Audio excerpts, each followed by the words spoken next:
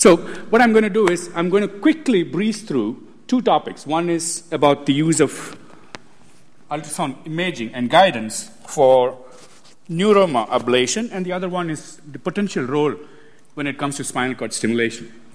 I had no financial conflicts of interest, and quickly going over the neuroma. Neuromas typically appear hypoechoic, as you can see here. You can view them in the longitudinal view or the transverse view. Transverse view is much quicker, and then you definitely want to trace it all the way into the nerve of origin. This is a terminal neuroma. There are other places where you can get neuromas, and you also want to remember that not all of them are as big as the first one that I showed you. Some of them are really, really tiny. The key is to trace it from the nerve of origin. And this is another picture of a neuroma. Moving on. So when it comes to the diagnosis of neuroma, it seems pretty clear.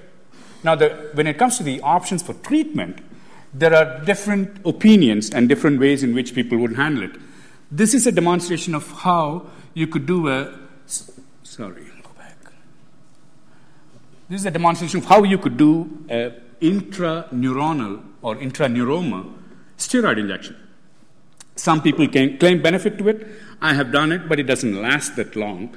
The other option you have is to inject some type of neurolytic agent, or you could actually do a radiofrequency ablation of the nerve. So the way to do that is, first, you definitely want to do a test injection with local anesthetic in order to ensure that the origin of pain is actually the neuroma. Once you have made the diagnosis, the next step is to do a radiofrequency ablation.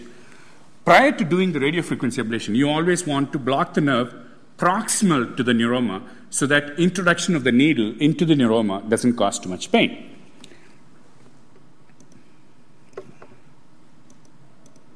So the way I typically do it is, once I have anesthetized the nerve, I put my needle right into the neuroma and then do a thermal lesioning, especially in patients with stump neuromas where there is really no purpose to the nerve beyond that area, beyond the stump. So it usually works for a much longer time when you do a stump neuroma. We're talking in terms of years. And I must thank my friends from Hong Kong for this picture. This is another interesting image that we were able to acquire in Hong Kong. So it was somebody for whom we scanned the neck, and there was this large blob-like thing. So we really didn't know where it was coming from. So when we started looking at it from the origin of different roots, we located that it was actually coming from the C5 nerve root and becoming a big blob. This is a patient who had a brachial plexopathy following a motor vehicle accident about 30 years prior. That's one other option for you in terms of diagnosing a neuroma. When it comes to spinal cord stimulator implant, there is some controversy. I'm really not sure. So what I first did was I put the spinal cord stimulator implants underwater, scanned them to see how they would appear underwater, and then I went on to scan in a real patient. I always want to program the implant or check the implant with the programmer prior to as well as after, just to ensure that it is safe when it comes to using spinal cord stimulator. Why would I use it? My initial reason was just curiosity. I just wanted to see how it looks. The second one is, if you have a collection here, it'll be very easy to pick it up. If you want to aspirate, yes, sure. Seromas can occur, as you all know, anywhere in the body.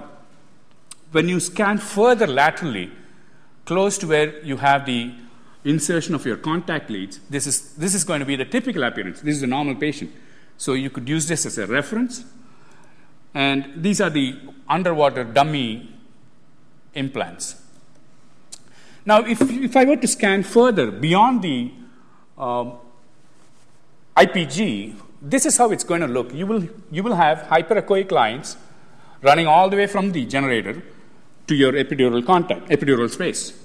But one of the downsides is that, which you're going to see later on, is that you can see in both longitudinal and transverse views as long as the leads are superficial.